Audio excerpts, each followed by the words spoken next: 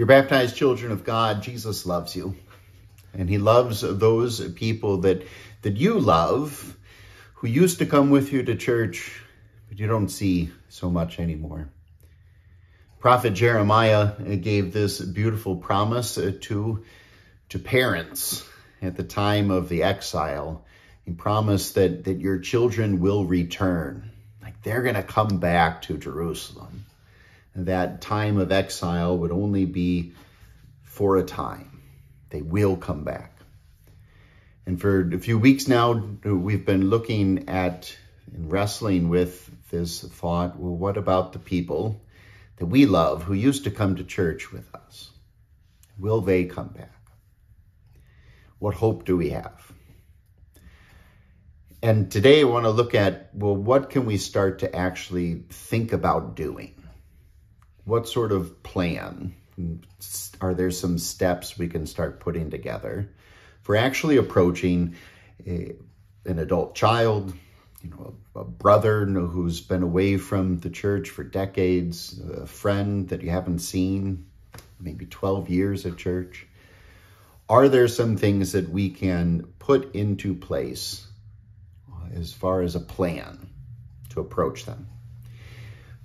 Before looking at some things to do, I want to start with some things to not do. Don't criticize them. They're probably expecting that. One of the reasons that people don't come to church is that they think it's too judgmental. And that might be a total misconception that they have. And we certainly need to hear what we're doing wrong. It's good for us. It's healthy for us. But don't criticize them. Listen, listen, listen. Listen, listen, listen. Don't nag them. So don't criticize them. Also, don't nag them. Don't just come up to them every once in a while and again and again and again. So are you going to come back to church? Are you coming back to church? Are you coming back to church? Some people come back to church. I go to church, or these people go to church. My other son, he keeps coming to church. But this, don't nag them about it. So don't criticize them. They're expecting to be judged. Don't nag them. That's also just pure law about what they're doing wrong.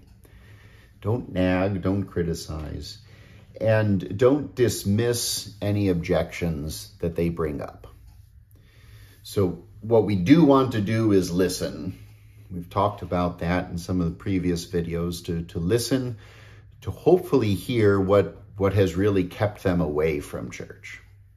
Listen, listen, listen. And when they bring up their objections, don't dismiss them, even if they're totally wrong. Maybe they say, well, the church is just totally judgmental. And you recognize that it's not. It's all about grace. Law and gospel work together in this beautiful way so that we get to the point of comfort and forgiveness. They might be totally wrong with their objection. Don't dismiss it. So don't criticize them, don't nag them, and don't dismiss their objections.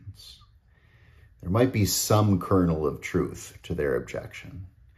Just listen, listen, listen. A helpful parable to try to keep away from these things, the nagging, the criticizing, the dismissing, is the parable of the sower. He goes out and he sows his seed. And some falls along the path and the birds eat it up. And some falls on the rocky soil and it grows up quick, but then it burns out. And some grows among the weeds and it grows up, but the weeds choke it out. And then some falls on the good soil and it grows. And that growth is going to be 60-fold, 100-fold what was sown, as Jesus says in that parable. But think about the growth of the seed in the ground. If it's going to be sustainable, it's going to be slow, steady. It's going to need water. It's going to need to be cared for. It doesn't need to be nagged, criticized, dismissed. Simply sow the seed. Let them see the treasure that Jesus is. This might increase or reignite a desire that and a love that they used to have for Jesus. But the criticizing, the nagging, the dismissing of their objections about coming to church, even if they're totally wrong, totally misguided, even if they're missing the point, and they probably are, if they don't want to come and receive Jesus, there's something that they're missing. And what they're missing is the treasure that Jesus is.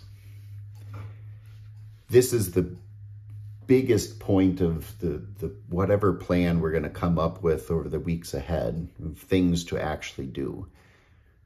You want your kids, your brother, whoever it is, you want them to see the treasure of Jesus.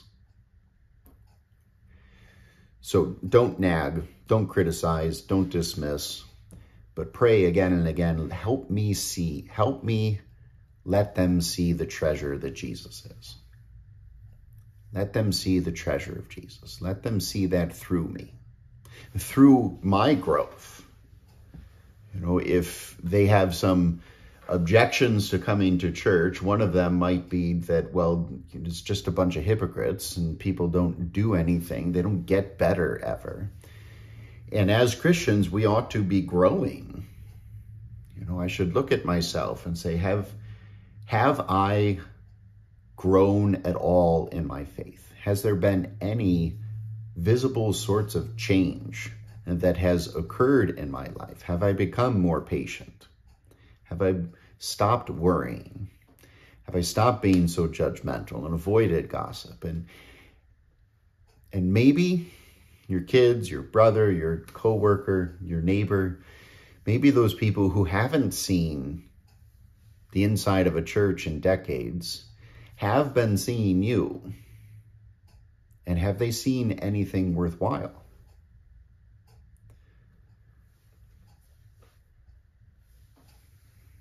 Calling them back and inviting them back is going to require a call to repentance for each of us.